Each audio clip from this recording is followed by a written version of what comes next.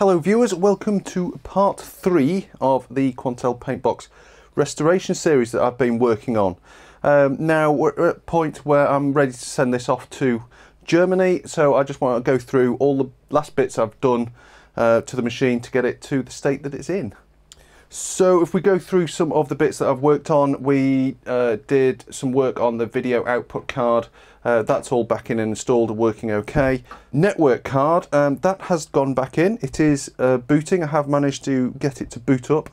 But my original plan of actually changing the coax connection to twisted pair so I could connect it to a network, that kind of was a good idea, but the problem is I've since found out, now I've booted this board up, that it doesn't use TCP IP. It seems that it used Quantel's own protocol, so it essentially means that it's pointless connecting it to any modern network. It just won't do anything. So I've left that in there. It boots up, it doesn't actually work because we don't have any other Quantel PictureNet stuff around to communicate with, so that's a bit unfortunate. They obviously changed that later on. My Paintbox Express, which is a few years newer than this machine here, that uses TCP IP. You can access it by FTP and all that sort of stuff, so they obviously realised they were going down a dead end with this, and they updated it to use TCP IP. The hard disk has been removed and we now have a SCSI to SD card in here as well.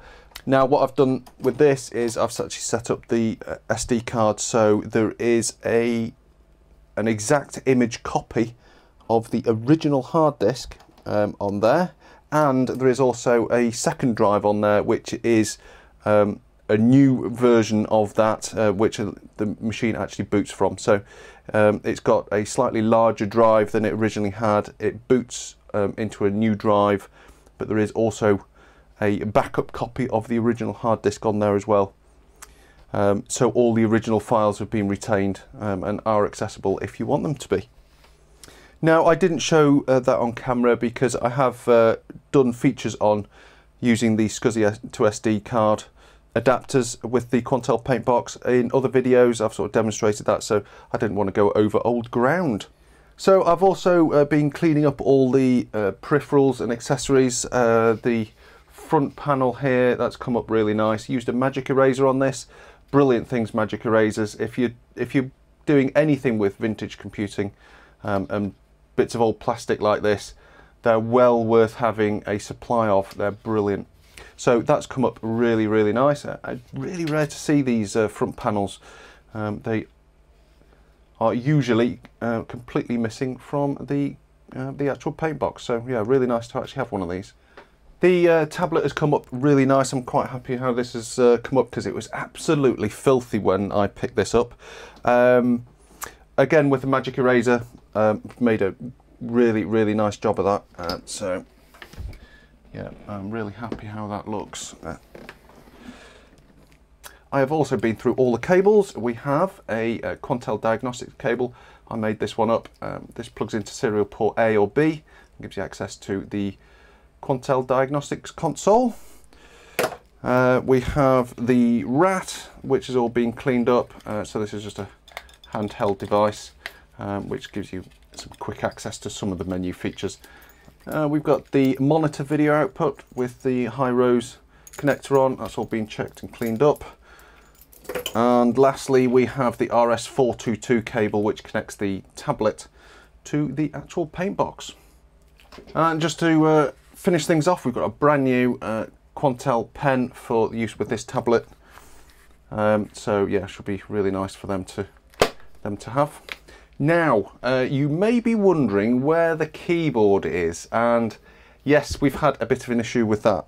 It turns out that the current owner of this machine thought they had a keyboard, but unfortunately they don't. And even though they do have a large collection of Quantel stuff, we didn't seem to be able to find a correct keyboard that works with this tablet. So this is the keyboard that would have gone with this machine. This is sort of dates from the early 90s, this one, and has a RS232 connection which connects into the tablet. This is off my Quantel Harriet system, and this would have gone with this machine, but unfortunately we're missing it. So if there is a slight chance anybody's got one of these, I'd be really interested to talk to you. So it's the one with the black keys with the white lettering and a 9-pin D RS232 connection on. There's quite a few different variants on this. There's the white keys with black lettering and an RJ11 connector, and a couple of other variants as well. So if anybody has one rattling around somewhere, you never know. That could be extremely useful for the person buying this. Now thankfully the Quantel does have an on-screen keyboard that you can use anyway, so you can kind of get away with not having a keyboard on a Quantel Paintbox. So what I need to do now is go away, find a massive big box to put all this stuff in and pack it as well as I possibly can, and get it sent off. I'm sorry that some of the restoration steps that I'd been wanting to do, you know, playing around with the network card and the video output, didn't really happen, but that's the way these things go sometimes. Once you start working on Quantels, you realise they're never ever simple things to work on. But at least we've got a lovely machine here that's all been restored for its new owner, for them to enjoy for years to come. Okay, thank you for watching everybody. Thanks for all the likes, the comments and the support from all my patrons to keep the channel running. There's a lot of stuff coming up. I need to start looking at reorganising the lab, as I mentioned a few videos ago. I've just started doing that, clearing out some of the bits of junk that I've got laying around here. That's all going to need to be sorted out, and then I can look at rearranging the lab around. So thanks very much for watching everybody. I'll see you on the next video. Bye for now.